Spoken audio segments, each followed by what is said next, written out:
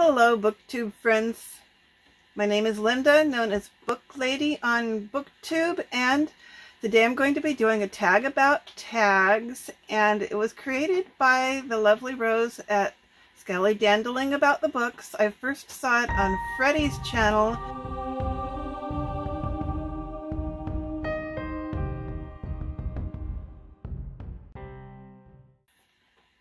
I'm reading from a notebook. So if I look down, it's because I'm reading from my notebook. So the first question is 1. Tag firsts. Did you do the Booktube Newbie Tag? If not, what was your first tag? Yes, I did the Booktube Newbie Tag. It was not my first video because I was doing some videos in 2014. At first I wanted to do books because I love books, but then I found out that it was really easier for me to talk elsewhere than, like I was riding my bike, taking a walk, doing a video at the same time, and I found that easier for me. Then I didn't actually become a booktuber until I think it was 2017, and that's when I did the Booktube Newbie Tag. Second question, tag emotions. What feelings do tags provoke in you? Like tag joy and delight, boredom and resentment, guilt or anxiety, or even tag envy. I don't really think I feel any of those emotions. I feel curiosity at tags. Back in the day, okay, this was many long years ago, I was a pen paler. I had dozens of pen pals that I wrote letters to. When was this? Oh, maybe back in the 1980s, before the internet happened. And so I had lots and lots of pen pals. It was a real thing back then, and we used to exchange these little booklets with each other. Some of them were called friendship booklets, where you just put your name and address, and then they get passed from one pen pal to another, and you meet new friends that way. And then another kind of book that we had that was really very similar, and they were all homemade. We would just write them on paper and staple them together and maybe put a few stickers or pictures on there from magazines or who knows what.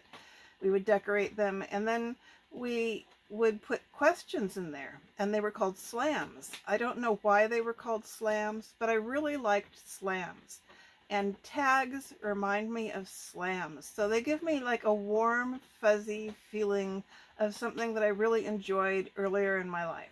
Question number 3, tag favorites. What kind of tags do you like most and least to do and to watch? My favorites are the ones that actually go off the topic of books, because I really like to get to know booktubers as people, and tags tend to help us talk about other aspects of our lives besides just the books that we're reading. As for tags I like least, I really can't think of any. Maybe just something that is so scholarly I feel it goes over my head, so I can't participate. Question number 4, tag style. How do you tag? Do you have a system for keeping track of tags when you are tagged, or tags you plan to do? Yes, I have a system. I like to tag people who are newbies, mainly because I remember being a newbie and I really wanted to participate in the tags, but nobody was tagging me, and even to this day it seems like nobody tags me, or if they do tag me, they don't tell me that I've been tagged, so I don't know.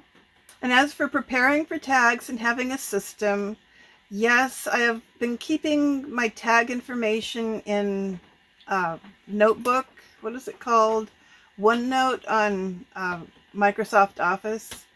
So that's mainly where I keep my tag information, but just recently I've started using a notebook with my tags written down in them, because I like to think over the questions and write the answers down in longhand, and so that's what I'm doing right now. Question number 5, tag memories. Of all the tags you have watched, done, or created, which have stuck in your memory? Are there any you would like to revisit or revise? And the ones that stuck in my memory, I don't know. There were so many tags that were very special to me at the time because of the people who created them. And it's hard to just name one or two. Question number 6 is, and tag people, of course.